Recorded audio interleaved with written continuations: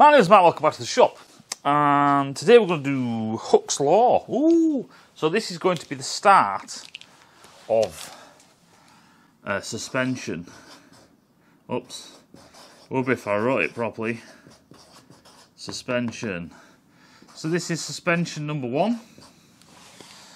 And what we're going to do is we're just going to do these things in bite-sized bits. And the reason why is if I start blabbering on about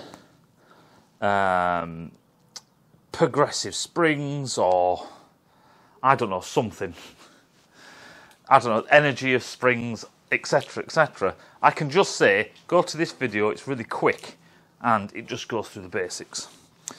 So there was a guy, I've got it written down here because I can't remember the dates. So there's a guy called Rob. It's Robert, but who cares? Hooke.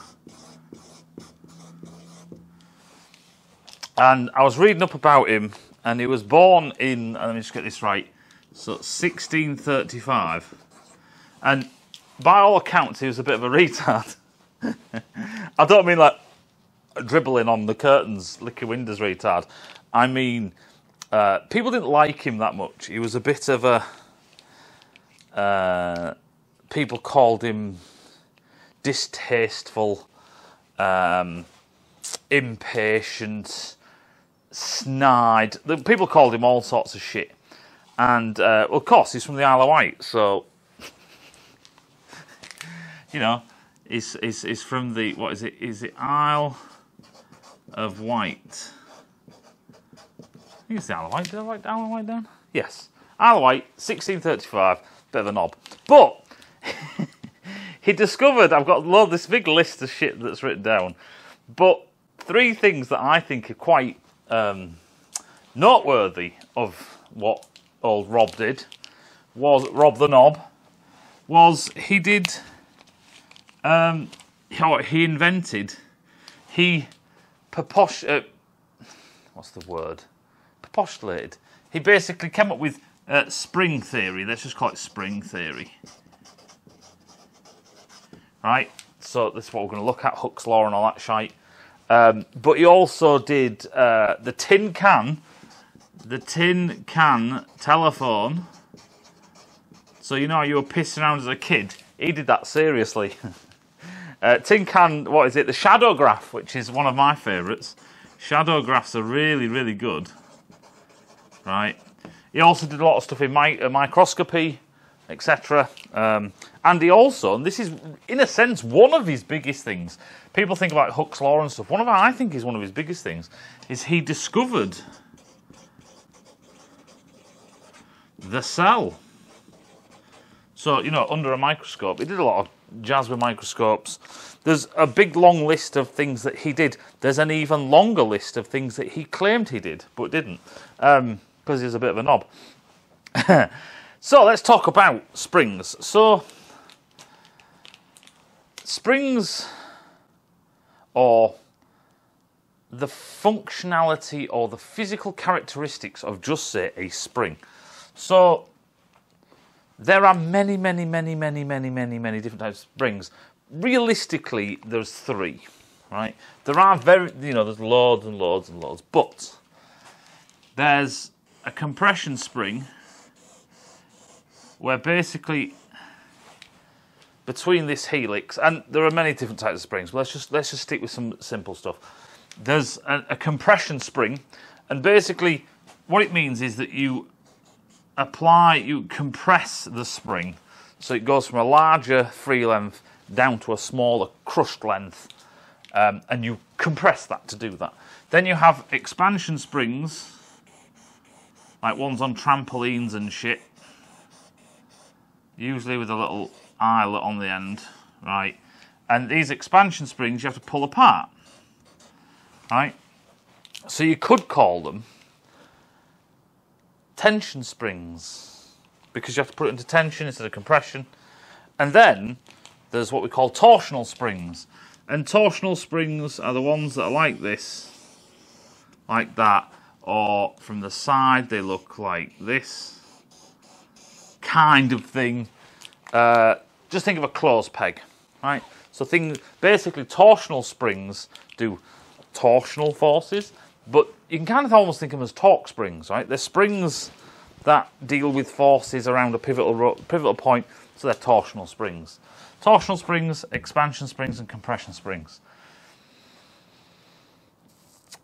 The characteristics of each, there are differences between them. You're using a different unit measure, or you can use angular measurements, rotation, all that kind of jazz, radians, blah blah blah.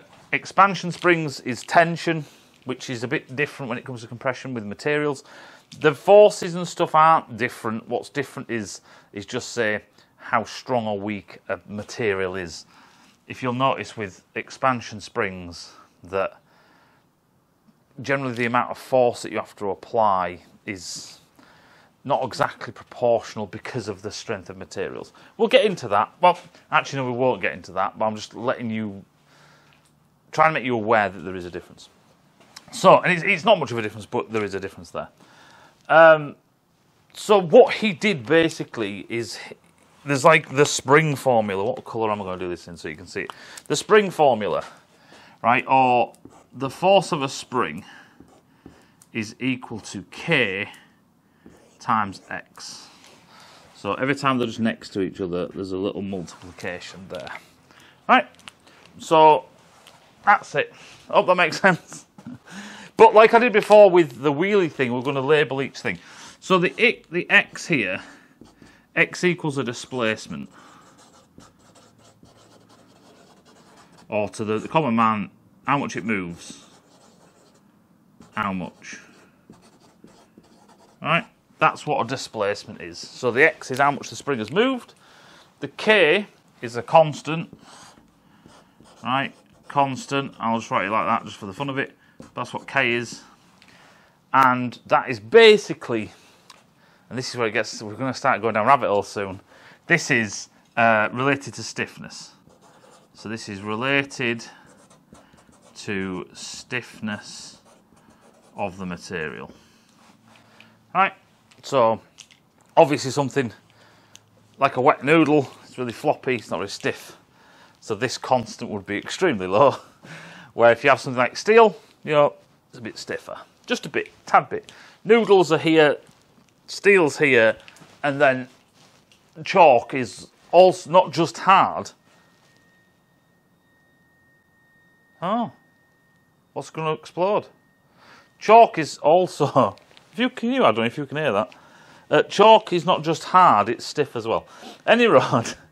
And the weirdest thing is, there's also the energy of a spring, which is equal, and this might seem strange, but it's equal to half the K times the displacement squared.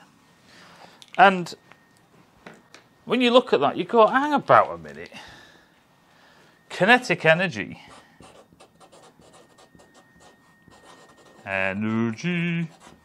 equals half mv squared, and that little mv is a times in there, right? And I only put them in there just so if you haven't done maths in forever, or you can't remember, didn't like maths, hated it, whatever, it's just to jog people's memories, right? So it's there. So kinetic energy of like a mass, you throw a ball, a child's head, or anything, javelin, is half mv squared. And then you look at the spring energy, the energy in the spring is it's half the spring constant, so half the stiffness times the displacement squared. Isn't that strange? That's really weird. Anyway, and this kind of makes sense if you've ever got an expansion spring and pulled it. If you pull it, holy shit, that makes a big difference. So when you let go of it. So basically, what does all of this nonsense mean?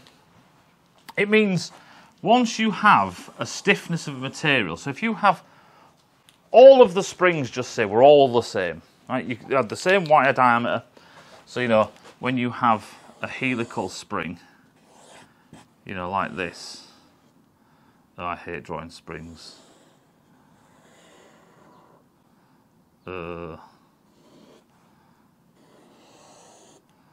It's like that line disappears and that one comes around. Oh, I hate it.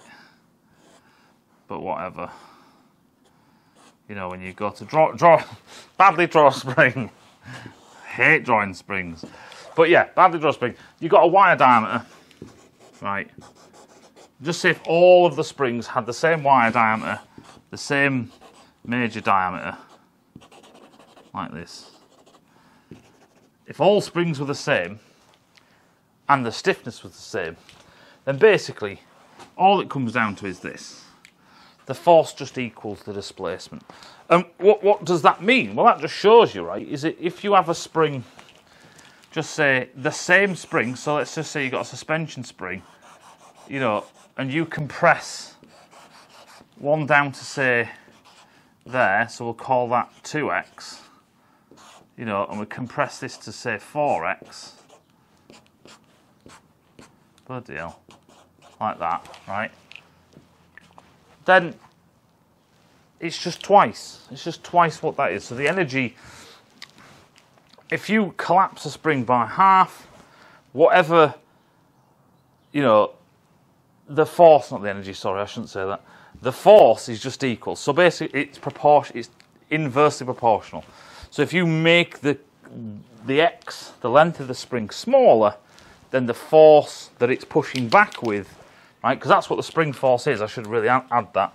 When you have a spring like this, and just say that's a solid, immovable object, when you apply a force to here, like this, right, the Fs is going that way.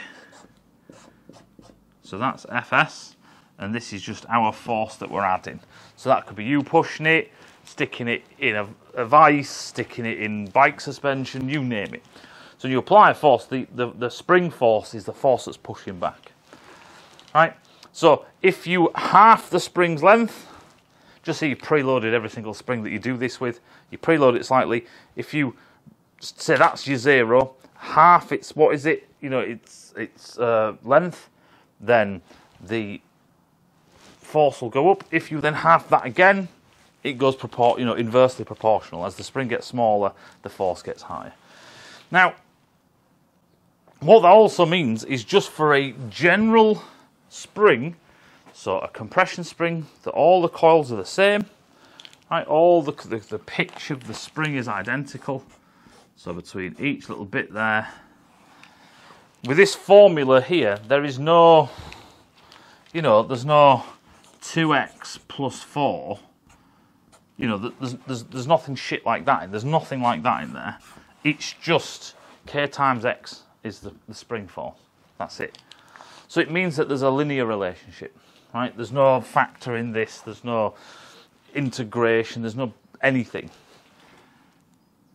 If you compress the spring by double the amount, you'll have double the force pushing back on you. It's as simple as that. What it means is it's a constant rate. Now, people misunderstand the thing with constant rate.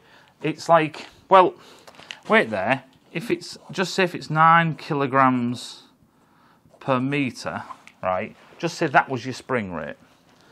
Right, or newtons, you can write in newtons if you want. You know, I don't know, what would that be? 94 newtons per metre or something, I don't know. Whatever it is. What it means is that for every millimetre or every metre or whatever deviation you want, you know, however you want to chop it up, for every centimetre you compress it, the spring rate is always the same. So let's just say you had a spring that had, I don't know, let's keep it easy, 10 newtons per millimetre. Right? That means that you have to apply an additional amount of force of 10 newtons per millimetre. So it's almost like every millimetre you go in, you're resetting. If you want to go, you know, 6 millimetres from the free length, then you just times these two together. So it's 10 times 6. Let me get my calculator out. You know, so that's 60 newtons to collapse it to that point. But it is constant. This number, this 10 newtons, these 10 newtons per millimetre, right? It's a constant rate, right? It's just a constant rate. That's all you've got to do. And not doing this properly. It's, there you go, I should put a line through it. It's 10 newtons per millimetre, so every time you go a millimetre, you have to apply an additional 10 newtons. So the best way to think about it is just have a spring sat on some scales, and you add, just say, 10 newtons, which is about a kilo, something like that. So you put a kilogram on it, and it just goes down a millimetre, and then you want it to go down another millimetre, you can have to put another 10 on it. You see how it's additive, right? The spring rate might be constant, but that doesn't mean it takes just 10 newton meters to collapse the whole thing. It has the displacement, and the force required for that displacement is the amount of force you need, which is opposite to that. Hope that makes sense.